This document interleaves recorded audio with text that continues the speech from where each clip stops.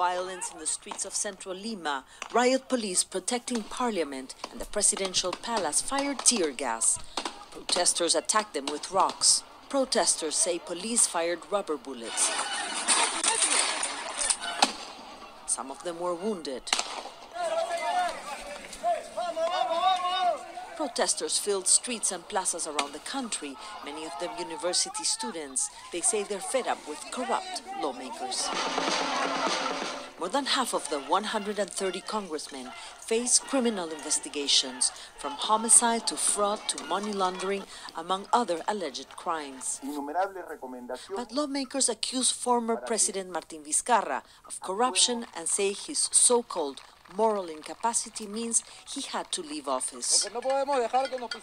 We cannot allow them to trample us. They've taken the government unconstitutionally, and we can only make them react with our protest.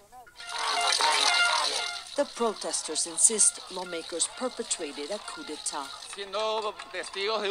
We've witnessed the kidnapping of our democracy. The congressmen have committed treason during one of the worst moments of our history.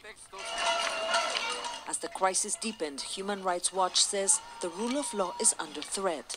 The Organization of American States said the Constitutional Tribunal must confirm that the impeachment was legal. Former President Vizcarra cast doubts over the decision, echoing protesters. The authorities have a problem with legality and legitimacy. Those backing the interim government continue to defend its legitimacy. It's not a coup. It's not unconstitutional. The impeachment, in the strictly constitutional point of view, is not mental incapacity, as many argue.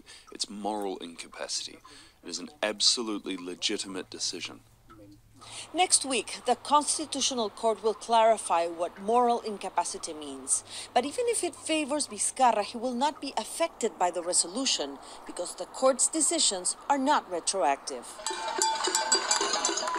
And while that decision may explain if lawmakers did wrong or not, it may not be enough to quell the anger in the streets of the country. Mariana Sánchez, Al Jazeera, Lima, Peru.